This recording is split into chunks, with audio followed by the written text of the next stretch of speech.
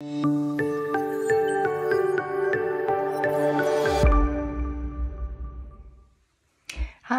today I'm going to show you a few activities that you may want to try over the holidays to build more gratitude into your family life. These are some simple things that you may be able to do with your children over the holidays.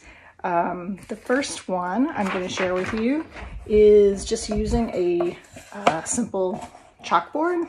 You can often find these at office supply stores or art supply stores. You may even have already like a whiteboard or a chalkboard that you use as a family in the home, and you can just set aside some or all the space on it on or around the holiday and let everyone have a chance to write something down that they're grateful for, or maybe even write appreciation notes to people in the family on the chalkboard or the whiteboard. Another one that you can try, this is a real simple one, just using a jar and slips of paper, and again, giving everyone in the family a chance to write down something they're grateful for, or maybe dividing up family names and having each person pick a name and write down something that they appreciate about that person, and that can be something that you share together at the dinner table, after dinner, when you're eating dessert, whatever feels right for your family. You're creating your own family tradition. You can also try, and I've seen people put this maybe on a big piece of poster board, or just a plain piece of paper like this will work.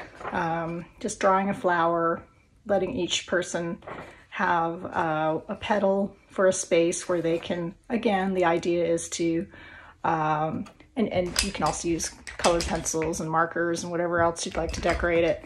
But again, the idea is to express gratitude, write notes of appreciation, and use the petals as a place to do that. I've also seen people use a tree, like they draw a tree trunk and have people, cut out leaf shapes where people can use the leaf of the tree to do something similar. Another one that might be fun, rock painting, being able to just make a, simple or pretty design on a rock. And again, you would potentially assign each child a person in the family, or, however you want to mix it up, whatever feels comfortable for your family, to create a little offering like this that they can give to the other family member and express that appreciation or gratitude as they gift them with the rock. You can design it how it works, whatever feels comfortable for your family. The other one that you may want to do as a family is, if someone can't be there, and this is likely to happen more this year in 2020 than any other year that we've seen before, taking time as a family to maybe sit down and write some appreciation notes or cards to that person. It could be as simple as just getting out some 3x5 index cards and letting each child color it, write something. You can help the younger ones write messages if they need a little help with spelling or holding a pencil or pen.